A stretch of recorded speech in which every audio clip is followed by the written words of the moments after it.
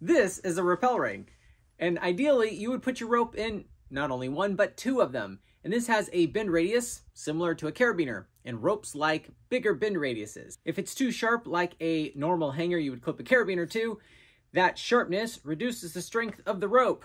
But by how much, you ask? Metolius has these bigger hangers that have a rounder bend radius. Bonnier, or Boner if you're hooked on phonics, has a hanger called the Duplas, and it's bent on both sides of the wings, and so it has a nice bend radius to preserve the most strength of your rope, and in theory you can run your rope right through these. They also make Pingos that are basically half of that, and that is also supposed to be super good enough for your rope. I don't know. That's what we're going to find out today. This is a 9.8 dynamic climbing rope, which is something you would take whippers on. And this is a 9.8 static rope, something you definitely would not want to take whippers on. Haul a bag or rappel with this one. Now, a dynamic rope, being way more stretchy than this one, might take the sharp bend radius more of it like a champ than this one might. But this is supposedly more durable because it's a static rope and the type of rope it is. Now, I'm not advocating that you put a rope through a hanger, but we did just put out a video that Bobby was showing how to do a trick with a Dyneema sling and then putting a rope through that in the sharp hanger. And people are like, why don't you just put that through the hanger itself? We got a bunch of comments about it. Now, these tests will tell us whether or not this is even safe to do, but even if it did work, you're pulling your rope over a sharp hanger and it's going to wear the shit out of it. But honestly, that's like best case scenario. There's a chance that could even get stuck. This figure 8 is tied directly to the hanger on this dynamic rope.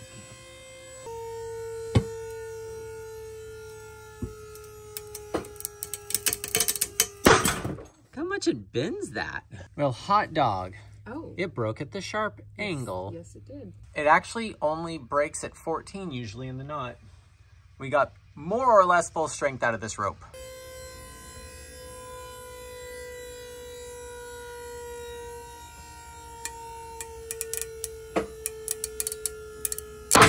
Did not break at the hanger. It broke in the knot. Yep, broke at the knot. Yeah, that's usually what I get on there. I'm surprised we got 15 last time. That's super cool. A knot is worse for a rope than the sharp bend radius of a hanger. I guess that makes sense. The knot is like just squeezing down on the rope. Yeah, I guess it makes sense. Guess makes sense because it happened. Are you a YouTube engineer where you know all the answers after you see the result? Uh-huh.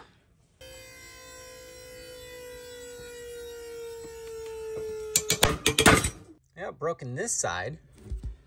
And this is still intact. The rope doesn't look to be in great shape. Yeah, it seems to be flat-ish, but not completely collapsed. That is definitely going to reduce the longevity of your rope if you did do that.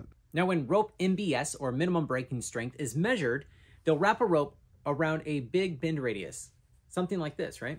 And they'll pull, and get a number, and then they'll test that 3 times, do a sigma 3 calculation to give you the minimum number it'll ever probably break out within a 99% accuracy in the best case scenario that you can never achieve, because you have to tie knots in a rope to use it.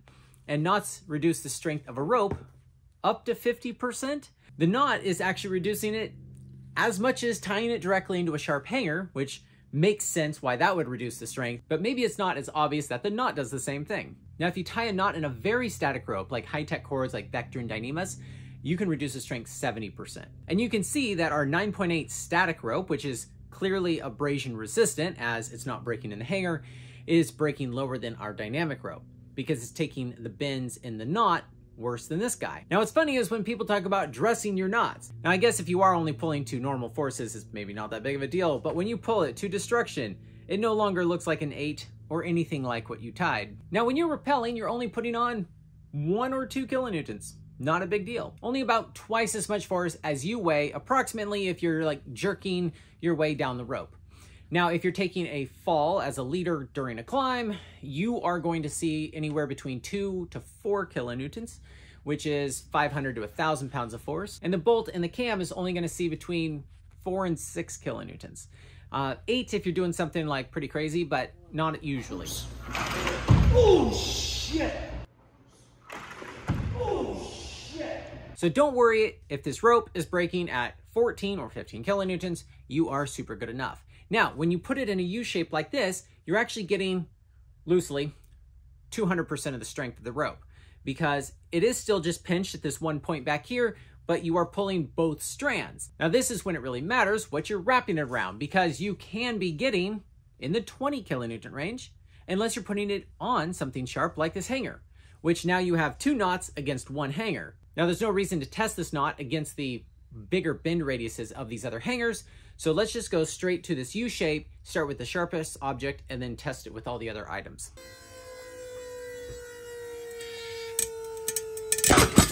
Whoa, is that lower than when it was in the 8? Wasn't expecting to be that low. It just tore the shit out of this. I mean, it's 5 times stronger than you need it to be, but...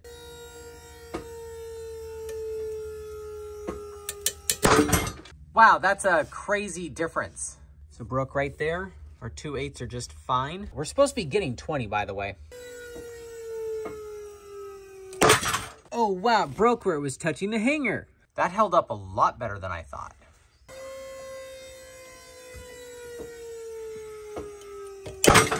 And at the hanger, hanger's looking a lot flatter, and we got a more consistent number on that one. Dynamic rope in the Duplas.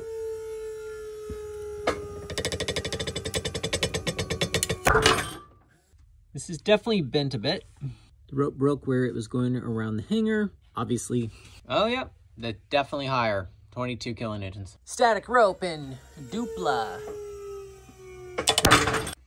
So the hanger is getting bent, but it's still in action. The rope broke around the hanger like it does. It's weird, it's just not a lot more with the green rope, but it was with the dynamic rope. This is like the opposite of what I was expecting. Dynamic rope in a Pingo. P-I-N-G-O. Wow, I thought this was going to break the hanger or the bolt. Absolutely shocked it didn't. As hangers do, it broke the rope. It sounded a lot louder than 22, but yeah. Oh my God, it broke at the hanger. Hanger's still in the game. Crazy that it's not that much higher. Dynamic rope in the Metolius big hanger.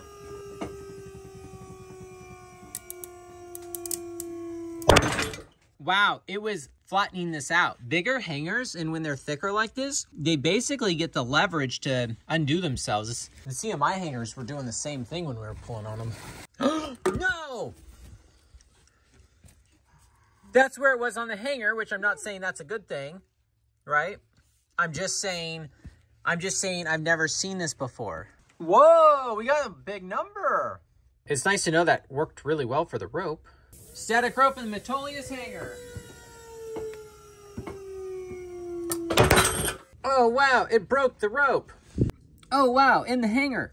25 kilonewtons. So now I put the dynamic rope around this big bend radius of the blue pin of the shackle. Let's see if we can get more strength out of this.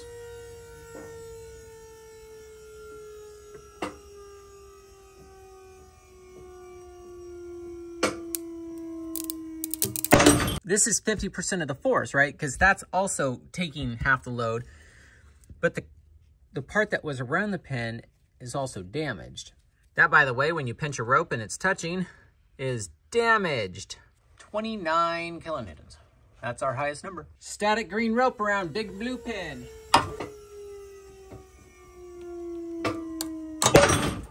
Nice. It broke in the knot.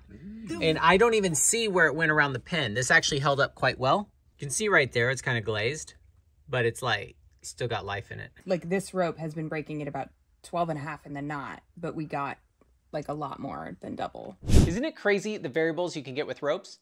Now, if you pause the video right here, you can see the chart with all of our information.